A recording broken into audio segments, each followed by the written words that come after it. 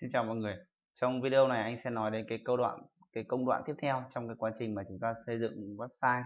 Đó.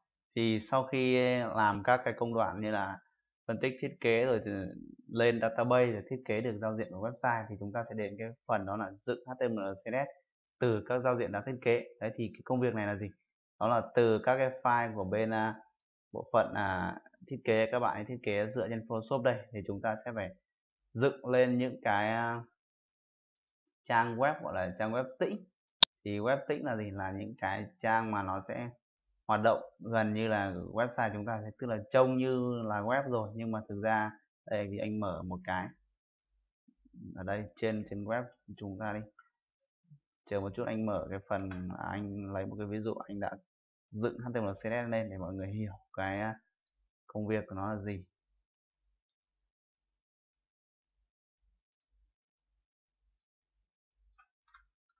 Chờ một chút anh tìm đến cái giao diện này nhé.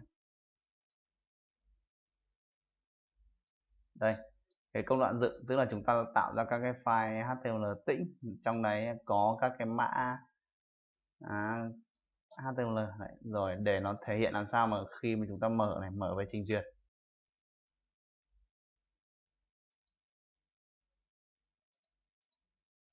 đó thì nó sẽ hiện ra một trang kết quả mà chúng ta nhìn nó gần như là cái web, đúng không?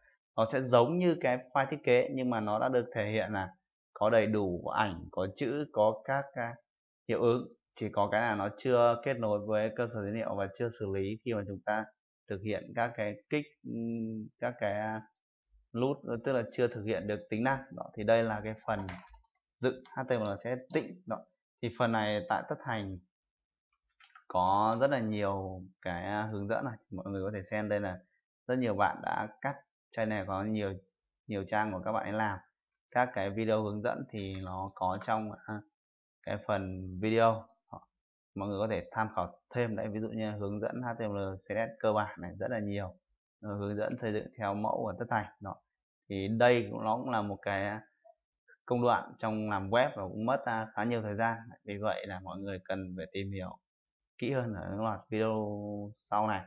Ở cái video đây anh chỉ nói về quy trình, thì anh nói tổng quan đến cái bước này thôi.